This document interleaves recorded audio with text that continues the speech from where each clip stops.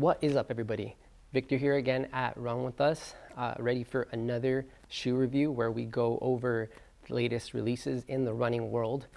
Actually, today we're going to have two shoes that we're going to be comparing. Super excited to finally be able to talk about this one. I wanted to be able to get enough miles in both of these shoes to really have good feedback, since a lot of what I tend to hear, I just feel like maybe they don't put enough miles on them, or I've been searching for comparisons that would let me know, like, all right, which shoe am I going to prefer, or does this one really stack up against, the other? Are they really that similar? Because, it's really interesting, when shoes are released. And one thing is, the whole marketing behind it, and another thing is what you actually end up feeling when you run in the shoe. So enough with the intro on that. But today we're going to be talking about two shoes, the Saucony Endorphin Speed and the Saucony Endorphin Pro. So not doing the shift today. I personally haven't been running in it. I don't have a pair. So these are the two that I was really dying to get my hands on. So these are the ones we're going to break down. Before we go into the similarities and differences of these shoes, let's get into the tail of the tape. I did remember to say that this time. So the Saucony Endorphin Pro weighs in at 7.5 ounces for a men's size 9. It's got about a 33 millimeter heel with about a 25 millimeter forefoot, and it has an 8 millimeter heel to toe drop. And it also comes in at $200. The Saucony Endorphin Speed, on the other hand, weighs in at closer to 7.8 ounces for a men's size 9, and the same stack heights, about a 33 millimeter heel and a 25 millimeter forefoot, and also has that same 8 millimeter heel to toe drop. One thing to note if you're looking at all three shoes, including the shift, is that the Endorphin shift does have a lower heel to toe drop. It's got a 4 millimeter heel to toe drop, and they did that because they just feel that lower toe drop just adds a little bit more stability to the shoe, given that it has a higher stack height, because it is more shoe. Okay, so let's get into a little tech and go over what these shoes entail. Before I get started though, I do want to point out that I put inserts in basically all my shoes. My arches gave me a ton of little problems I won't get into right now. Maybe I'll talk to somebody that can help me and we'll kind of break all that type of stuff down in the future. Just want to let you guys know that I do take out the sock liner and slap these, which have been my favorite right now, the Super Feet, but the run specific ones, they work amazing. Okay, so there's the disclaimer, and let's get on with the shoe review. First thing that I want to note about these two shoes is they really have a similar fit. While the Speed has a little bit more going on in the upper and the Pro is a little bit more thinned out, in general, they have a very similar fit. Okay, so here is where they get super awesome and really exciting. So Saucony debuted this, what they're calling a Power Run, let's see if I can get this right, Power Run PB midsole. It is their lightest and bounciest to date. It is amazing. I love it. It really is light. It has a lot of life to it, energy. It's a very lively ride. So super excited about this new midsole that they came out with in these two shoes. The shift, on the other hand, does not have the Power Run PB. That is just straight Power Run, but I won't get into that here. Just wanted to point that out. They also both use what Saucony is calling their speed roll technology. So speed roll technology, all this basically is, they built a rocker into the shoe, which when I put it on, I gotta say, just coming from being an exclusive Hoka runner, I was like, have I been in Hoka too long? Because I feel like this shoe has a rocker. Then I took the shoe off, I looked inside, and then wham, if I had the sock liner in there, you'd see that it says speed roll. But yeah, anyway, it does have a rocker in there, and I really think they did an awesome job with this. It doesn't feel like it's too intrusive. It doesn't feel like it's adjusting you in a super way. It just really gives you a nice roll off, and it's designed to really just kind of keep you propelling forward, and I think it really does a good job of that. Also, the outsole, while they're different colors, they're really similar, mainly the same. I feel like they have a great amount of grip. They've held up really well. I put them both through 18 to 20 mile runs, in the heat, all over the place. So the upper is starting to take a beating, but the outsole is holding up really well. Nothing really to kind of note about that. They both have a very similar outsole structure. So awesome job there. Okay, so now let's get into some of the differences between these two styles. I know that they're the same stack height, but for some reason, the speed just feels like a little bit more shoe. It just feels like I'm a little bit more. I don't even know if it's maybe just the way they kind of colored the outsole, but I don't know. When I put it on, it just feels like a little bit more shoe. Okay, so here's where we get into the huge difference between these shoes. The Speed does not have a carbon fiber plate. The Endorphin Speed has a TPU. It's like a nylon plate. Biggest thing to note here is that it's way more flexible. This shoe, you can flex it a ton, really, and that's important, and I'll touch on that in a little bit. But just want to show you guys that the Pro does have the carbon fiber plate, and this puppy is really hard to kind of flex. You do really notice the difference in the plate as soon as you start doing this whole thing with it. Again, so I'll show you guys the Speed just for reference. This thing just flexes really easily. So this results in a couple of things that I'll go over right now. The Speed is going to be an overall softer ride. There's really no way around it. It is a softer ride, and I feel like it does lack some of that pop that the Pro has because that plate is so flexible. The stiffness of the plate is part of what kind of makes it, propel, it just kind of like a slingshot.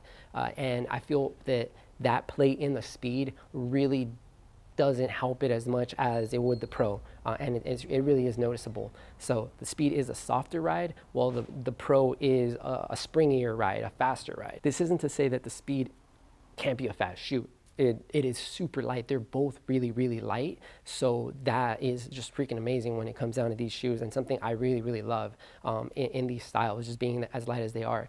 But I do notice a difference in the plate. Being a little bit more flexible was a little disappointing, just because I tend to, my arch tends to really kind of resonate better with a stiffer shoe. So I would have liked it for it to be a little stiffer. But overall, it's still a really amazing ride. The Pro, though, having that really stiff midsole is what really kind of launches it forward and puts it, I think, really sets it apart from the Speed. It really adds propulsion, and it adds a faster ride than you could pretty much get out of the Speed because of that. The upper. So the upper on both of these shoes, I think, is really solid, but they do have very different uppers. The Pro has more of a deconstructed kind of stripped upper that you'll find in racing shoes. There's not a ton going on to it. It's lighter, it's more breathable, but the Speed has a little bit more of that lightweight trainer type of, Freedom, Kinvara type of upper. It's got an engineer mesh. Honestly, this total preference, but I actually prefer the Speed upper. I like having a little bit more. I'm not a huge fan of race shoe uppers, just because I don't know. I like having just a little bit kind of going over my foot. Yeah, it really is just preference, but I tend to lean on the Speed side than compared to the Pro. And then also durability. So this is still up for debate. I put in about 100 plus miles on both of these shoes. They are holding up really, really well. But I want to see what happens when I get up there past 200 and 300 miles. I want to see how much I can pull out of these shoes. One of the things that I really love about a shoe like, let's say, the Carbon X, is that shoe is a workhorse. It might not be the lightest of this whole carbon fiber wars, and I don't put the Carbon X as a true racer, because I do think it weighs a little bit too much, but it is a workhorse. And when you're paying a lot for a shoe, you want to be able to use it for workouts and races, and you want to be able to use it for more than just one race. So I'm really excited to see how much I can get out of these shoes, because so far they're holding up really well, and you get a lot of bang for your buck. Whereas there are some shoes out there in the market where you literally have to just only use them when it really, really counts. I've been really, really happy with how these shoes are holding up. One thing that broke my heart is I got this upper super dirty on day one. It actually looks like I've been putting this thing through a lot, which I have, but yeah, it got dirty really quick. And I really, really love this color combo. I love flashy colors. I love when the blend of these, everything just really works. The white upper, it looks flashy, it looks fast, makes you feel fast, makes you want to go fast. So they really nailed it. Okay, so who are these shoes for, and which one are you going to prefer having? Let's kind of break that down really quick. If you want a softer feel, the Speed is for sure the way to go. Also, if you don't like having a carbon plate in your shoe, that real stiff feel, then the speed is the way to go. If you want that true kind of racer nowadays, that it's got that plate, it's got a lot of propulsion, it's got a lot of pop, then go with the Pro. It is firmer though. I do have a friend that runs in some other styles that coming from that to this, to the Pro, he did feel that it is a little firm.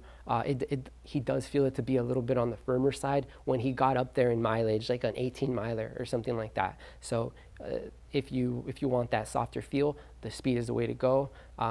I've been okay in the Pro going long distances, but again, just it's more of a preference thing and kind of what you prefer. Also, if you've been a Kinvara fan and waiting for the shoe that you really want to fall in love with, I really think that the Speed is that shoe that a lot of Kinvara fans have been waiting for and anticipating. So if you've been a Kinvara fan or a Freedom fan, then I really think you should try the Speed. If you want a bouncier ride with just enough of a soft feel, then the Pro is definitely the way to go. If I had to choose between, if I had one run that I really needed to nail tomorrow and I had to pick between one of these two, I would for sure go with the Pro. But again, that's just my personal preference because I like that stiffness. Like if the Speed was stiffer for some other reason, I don't know what that may be, but if it was just stiffer in general, then I think I would probably choose the Speed because that soft feel is pretty sweet. To close out, I really just want to say it is really, really difficult to release one amazing shoe. And I really got to give kudos to Saucony because I haven't run in the Shift, but runners that I know that have been really enjoying it. And so if that's the case, then I really think they nailed it with this lineup and this Endorphin collection that they've released. It really is a difficult thing to do, and they nailed it from the look to the distinction between them, the marketing campaign. I just think they really nailed the overall package. The one thing that it is hard is the inventory. I know we're in the middle of the craziest year of a lot of our lives, but man, that inventory, it is hard to get a hold of. So it's just something. Hopefully we'll be able to get our hands on more come September, which I see that the inventory should be coming in a little bit more in the coming month. That's really it for this review. If you guys have any questions, comments, thoughts, if you've run in either of them and you think differently, I don't know, just let us know. You can reach out to us on any of our social platforms. Always excited to talk running and break down shoes. If you want us to compare these against another style or whatever, another brand, super happy to do that. So I just really wanted to stick to these two shoes within the Saucony lineup, but we can always expand and compare other brands as well. If you have any thoughts, questions, shoot them our way on any of our social platforms here on YouTube, Instagram, wherever. You can find us, hop in and chat. We love talking running, and I'll catch you guys on the next one. Peace, guys.